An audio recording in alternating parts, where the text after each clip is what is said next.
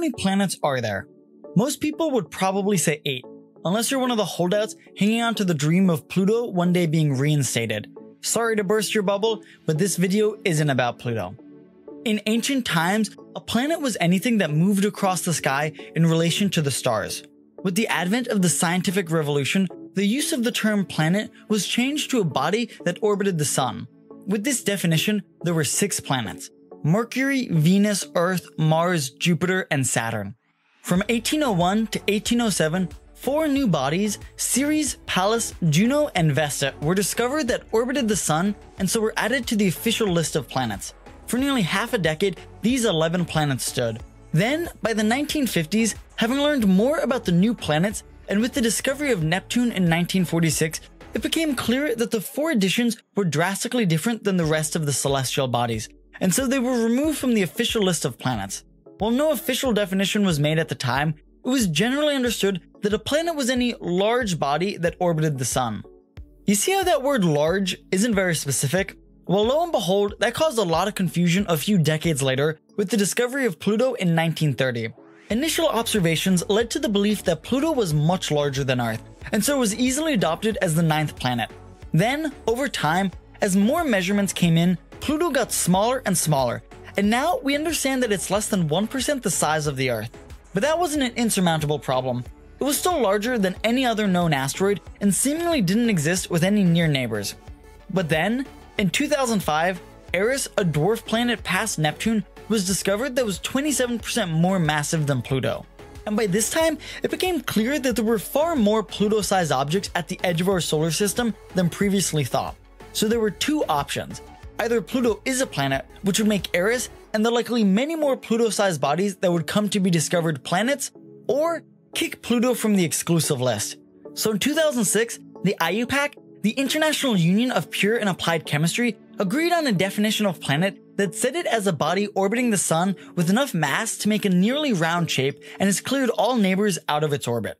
Because of the existence of Pluto's 3 close neighbors, Quora, Sedna, and Eris, Pluto was demoted to a dwarf planet.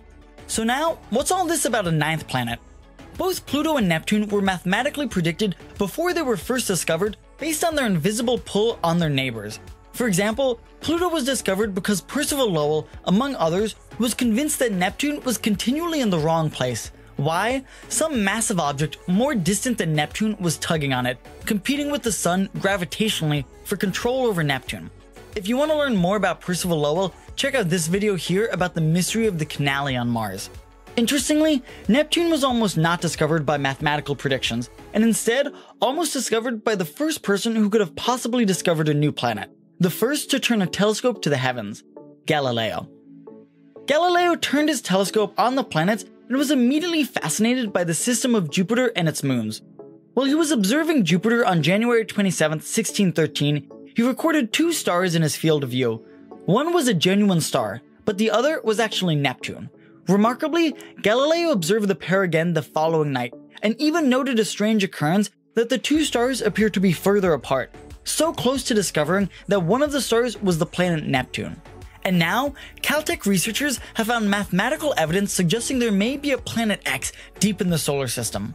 This hypothetical planet orbits our sun in a highly elongated orbit far beyond Pluto. The object, which researchers have nicknamed Planet 9, could have a mass about 10 times that of Earth, making it similar in size to Uranus or Neptune, and orbit about 20 times further from the sun than Neptune. It would take this new planet between 10 and 20,000 years to make one full orbit around the sun, where Neptune completes an orbit roughly every 165 years. This announcement does not mean there's a new planet in our solar system. The existence of this distant world is only theoretical at this point, and no direct observation of the object nicknamed Planet 9 have been made. This mathematical prediction of a planet could explain the unique orbits of some smaller objects in the Kuiper Belt, a distant region of icy debris that extends far beyond the orbit of Neptune. Since the announcement, astronomers are now searching for the predicted planet, even if only to snag dibs on the naming rights. The researchers calculated that there's only a 1 in 500 chance that what they're seeing is just observational bias, indicating that their predictions are probably quite accurate. Or, I guess that their models really aren't. So who knows, maybe we'll be back to 9 planets before you know it. Well, that's it for today on Everything Science. If you like this content, Be sure to like and subscribe so you don't miss out on any future uploads, and remember, there's always more to learn.